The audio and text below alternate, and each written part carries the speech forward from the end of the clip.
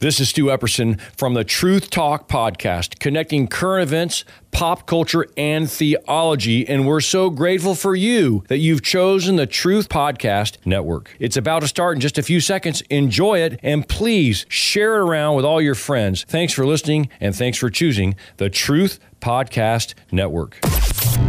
This is the Truth Network. The heart of every man craves a great adventure, but life doesn't usually feel that way. Jesus speaks of narrow gates and wide roads, but the masculine journey is filled with many twists and turns. So how do we keep from losing heart while trying to find the good way when life feels more like a losing battle than something worth dying for? Grab your gear and come on a quest with your band of brothers who will serve as the guides in what we call the masculine journey. The masculine journey starts here now. Yes, we're starting here now today, and I hope you're ready to get to the art of the matter.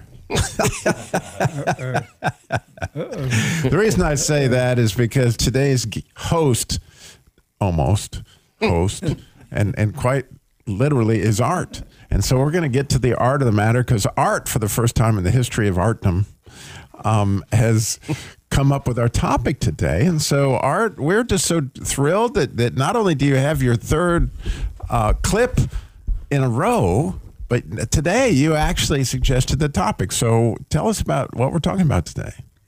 Well, I did. It happened that, I'm trying to contribute more to submit clips and talk. And I thought I was been thinking all week of what I could think of for a topic. And I met this man who was selling a piece of landscape equipment, and he said in his ad that he used it one time and now it's for sale. It was deep discount off of what a new one would cost, and so I had to ask him, why would you just use this equipment one time and then sell it? And he told me, he said, well, he has throat cancer that he's battling, and he can't work, and he needs the money for his doctor. And I thought, this is just how devastating, this could happen to me, at any time. And I just wanted to suggest this for a topic, and I wanted to see what the guys had to say about it. So dealing with, a heartbreaking diagnosis or illness or some kind of struggle, right? Yeah. And so absolutely beautiful. And then another really neat thing about this show is that, it's sort of the Grant art show, because we brought Grant in for the first time in a good while. And because Grant has quite a story of this, that Grant was involved in a horrible accident, right? How old were you, Grant, when that happened? 19. You were 19, right? And how old are you now? So I'm 60, right? So yeah. So just, my math says 41 years ago, but it hey, you like that, Rodney? So anyway, Grant's got quite a story. And I thought about opening with Art's clip, which we're going to get to very quickly, but I thought it may be even more compelling that you're in the hospital and you had an encounter with Jesus unlike anything I've ever really heard. And although I've known you for a few years, I never heard this. So would you tell our listeners what you encountered when you were in this accident, right? That you were on all sorts of life support, all sorts of equipment holding you, making you alive. What happened? Yes. When the ambulance came, I was dead. The brain was dead. Right. Then hours later, or next day, all the body died. Then the worst type of coma for 3.5 months. Actually, Christ asked me, do you want to come with me? You want to stay here? I thought, egotistically, I'd say I'd stay here and help others. Did he say something at that point to you? I forget, truthfully. That's okay. That's all right. But I think it's a fascinating thing. And the way you told it earlier, he said, do you want to stay on the earth? Yes. He used those words, which I find fascinating. And you said egotistically, but sometimes your words don't express what you actually is in your heart. That was one thing. The helping others is not necessarily an egotistical thing, but actually a self-sacrificing thing. Because I would imagine that looking at one versus the other, but you're making a point that I think will get made throughout the show today that I wanted to get out, which was that essentially we all kind of live 2 Corinthians chapter 1, where, the God of all comfort comforts us that we could comfort others with the comfort that he comforted us with. I don't even want to say that. It's a tongue twister. But the idea is that obviously you have fought for a lot of years. Yes. To get back your ability to speak. That was the worst part. So I'll never speak again. You were told you would never speak again. And look at you now. On the radio. Yeah. Look at that. Listen to him. Yeah, you can hear it.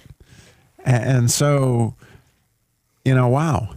And then has God put people in your path that had similar struggles that you've had a chance to work with? Many times. Many times. Yes. And I can relate to that in so many different ways, and the many opportunities I've had for struggles. So with that said, one of the common struggles that we all are involved with here at the Masculine Journey is that we're not as young as we once were, right? And so, Art, you got a clip for us along these lines. And we didn't usually go with a lot of girl clips here on the Masculine Journey. But, Art is... Except when Jim's around, right? The Carolina girl clips. But anyway, Art is in the new territory. We have never used a clip from this particular series. Go ahead, Art. Okay, this clip is from the Golden Girls. And Beatrice is having a moment where she is... she kind of forgot that she's kind of an older woman, and then she looked in the mirror and remembered that she is, and it's really a hilarious clip. So just go ahead and play it, and then we'll talk about it. I had the shock of my life today. I was in the teacher's lounge talking to a group of girls in their 20s. Oh, they were so pretty. At that age, you don't even have to be pretty, and you're pretty. Anyway, we were laughing and giggling and having a great time, and I completely forgot that I was older. I just felt like one of the girls, and we had a wonderful time. And then I got into my car and caught a glimpse of myself, and I almost had a heart attack. This old woman was in the mirror. I didn't even recognize her. Who was it? Who was it, Art? So, well, it was her. But, I was just thinking, I imagine my old friend Harold, when he looks in the mirror. Old friend Harold. His mirror stays perpetually confused by who is there, whose image that is there. Well, he's one of the few people that actually met Methuselah. And that, I bet they played pickleball together. Well, I can tell you that's a common thing that happens when you get to be old like me. When I'm in with this group of people, I don't think about myself as being so much older than the rest of the crowd. But then I look in the mirror, and it's like, oh, yeah, there's that old guy. So between the ears, I'm young, but you look at my skin and it's kind of old. I love what Art said, and I've thought about it ever since he said it earlier as we were getting ready, that I want to hear what the guys have to say about this topic. And specifically, I think at the heart of what Art was looking for was that you would be artfully answering this question is you got somebody that's really struggling. They've gotten a diagnosis that's potentially going to take their life, right? And what is it that you can say? How is it that you could act? Well, what you got for that? And obviously we pray and those kind of things, but right at the heart of your own story, right, it's an interesting challenge. And so I would ask you, since of all those sitting here, I know you, Harold, have had a series of those same experiences on the table with your heart stopping. What would you say to the man with throat cancer? I would say to pray that he can be in God's will, because it's ultimately up to God. Yeah, I've had a few things to try to get through. I had rheumatoid arthritis for a while. Fortunately, that went away. For people who've never had it, they have no idea the pain associated therewith. I flatlined twice in the hospital before having 5 bypasses done. I've had prostate cancer. I've had knee surgery twice. So why do you think you survived? Because God wasn't through with me. That's the only reason I'm here. And, I was reading a devotional today and about David. And one of the things that really struck me was how much I have in common with David. David is a man after God's own heart. I try to be. I don't think I'll make it like he did. But the man was a killer. He was an adulterer. He was a murderer. And yet, he was a man after God's own heart. And he was shorter than his brothers. Because he never...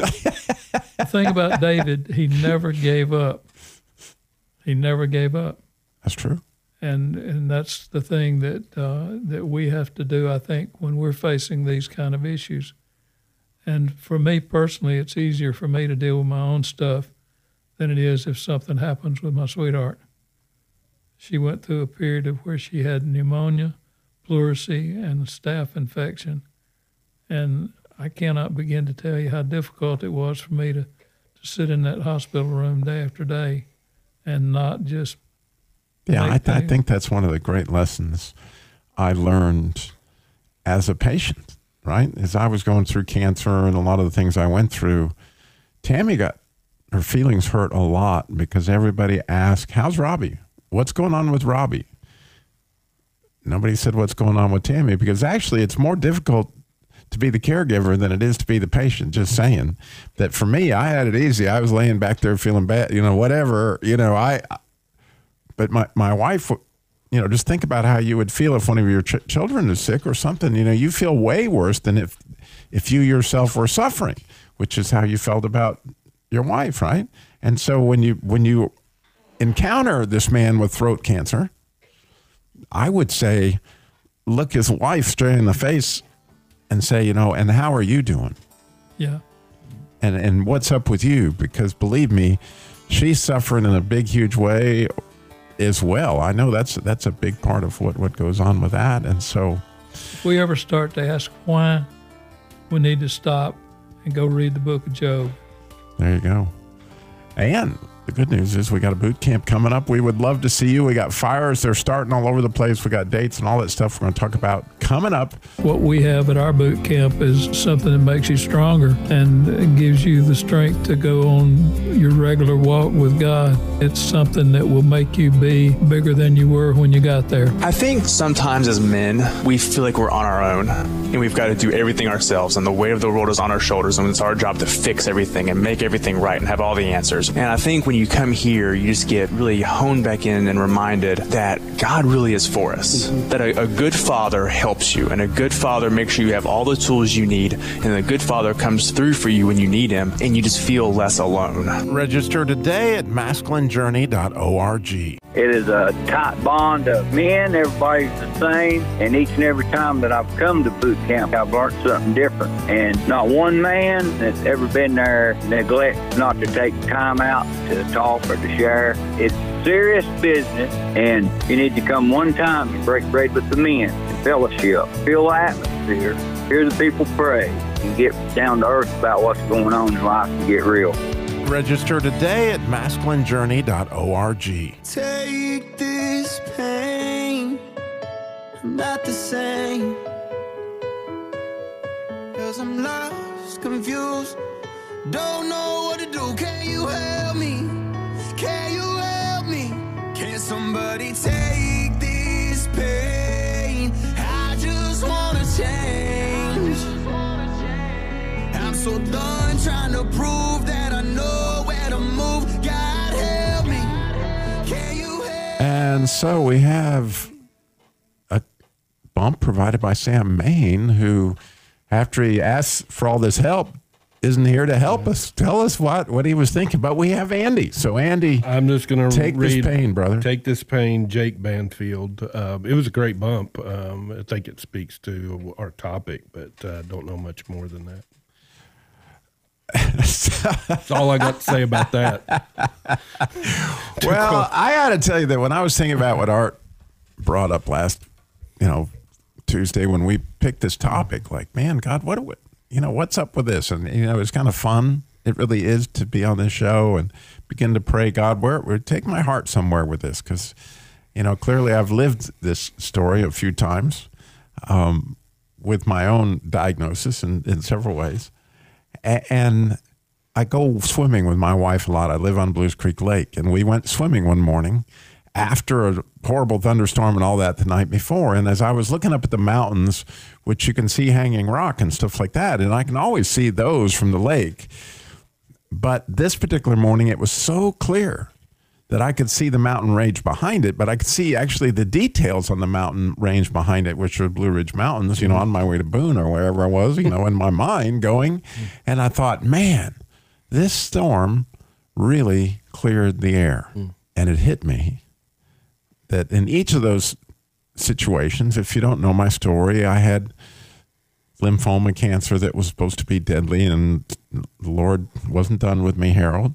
And then after that, I got crushed between two cars, and the Lord still wasn't done with me. And then I got a brain abscess when something happened back with lymphoma or something in my brain, and I got a staph infection, which led to a brain abscess, which really came close to taking my life. He wasn't done with me yet, Harold.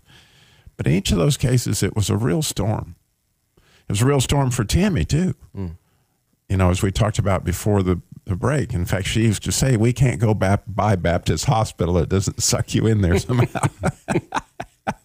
I bet you feel the same way, Grant, right? Like, you can't go by that place. It just doesn't suck you in there, right? You got your own room there. But that storm is going to clear some air. Like, God is after something. He does not waste pain. He was after something in Grant's life. He was definitely something after something in Harold's life, and he was really after something in my life. With each of those, they cleared the air in their own way. And so I chose this because I remember the trailer to Bagger Vance, a great, great movie. We always use it at boot camp because of these clips. And Bagger Vance is a caddy, but you're going to find out how Bagger Vance became Juna's caddy at the beginning of this, at this clip. But I used the storm of brewing because little did Juna know that this caddy, which pretty much is the Holy Spirit, and everybody who's ever been through an illness needs a caddy. You need the Holy Spirit to guide you because God has he's got some air clearing that he wants to get done. And he's not going to waste that pain in order to bring with it, whatever, like you said, read the book of Job. He had all that stuff so that Job and he could get tight, right? Because you got to say one thing about Job. He was a lot closer to God on the other side of that situation. And I can assure you, Robbie Dilmore was a whole lot closer to God after every one of the things that I described. And because at the point in time that you realize that you don't know what golf club to use and you don't have a clue in the world how hard to hit it, you need a caddy. And so here we have Bagger. Forrest had a phone call. Yeah, well, you have to take... That sounds a lot more like... I know you had the feeling that was like Forrest Gump, but that's coming later, so it's just a teaser. Sure is some storm a brewing. Who's that? Just me. Just a man trying to find somewhere to rest his tired feet, taking in some of God's glories. My, what a night. I could have killed you out there. Oh, no, sir. See, I set myself directly in front of you. Judging by how you was hitting them balls, I figured that's where I'd be out of harm's way. Excuse me, sir. They say you can tell a player by his grip. You want some food or something, you go on into the house, help yourself. Oh, well, thank you kindly, sir. Yeah. Yeah, I always felt a man's grip on his club just like a man's grip on his world. Look, is there something you want? $5 guaranteed. Guaranteed for what? Well, it's a big match coming up. Mr. Jones, Mr. Hagan. Fella gonna be needing a caddy. You a caddy? Well, it depends. You a golfer? Here, the trick is to find your swing. What'd you say? Well, you lost your swing. We got to go find it. Now, somewhere in the harmony of all it is, all it was, Oof. All that will be.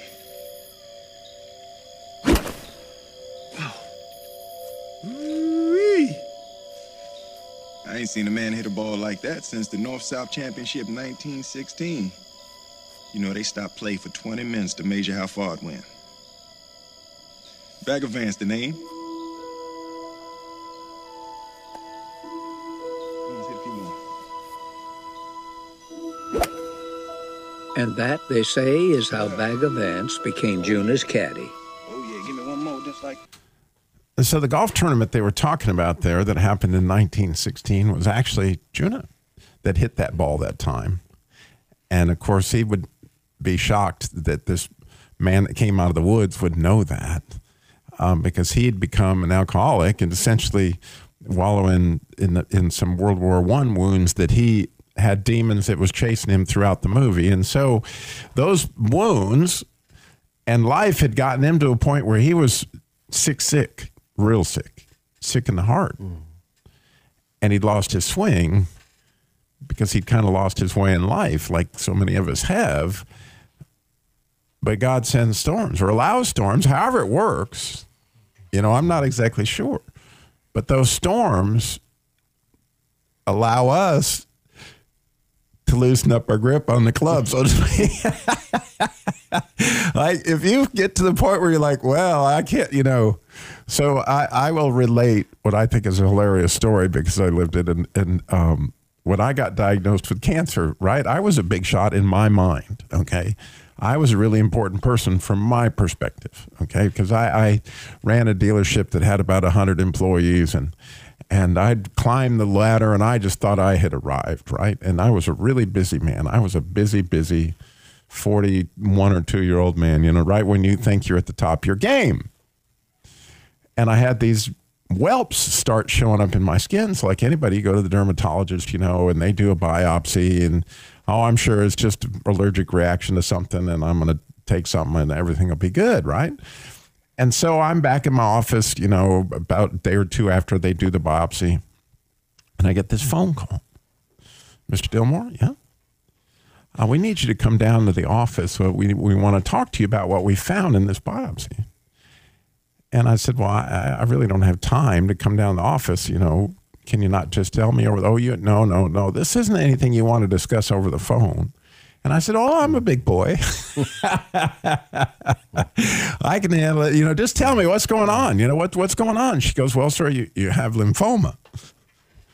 And, of course, that tested my medical knowledge immediately, like, what's lymphoma? I had no idea. And she says, well, sir, that's cancer of the lymph system. I said, I'll be right there. You